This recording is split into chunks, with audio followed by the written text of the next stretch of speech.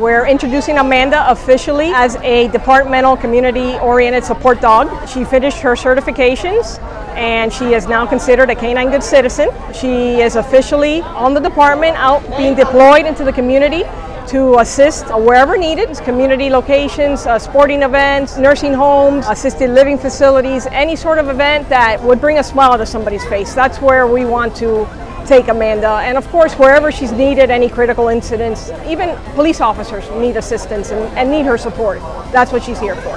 Well, we were fortunate enough to develop a partnership with the Miami-Dade County Animal Services Department, and our therapy dogs that we have on the department right now have all been acquired from Animal Services. So we're very fortunate in giving these dogs a second chance, and they're really doing an amazing job for us. What's important about Amanda is that she's a legacy dog.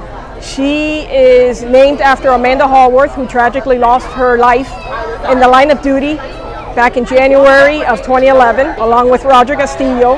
And it's important for Amanda the canine to carry that legacy on of Amanda Hallworth, so we don't forget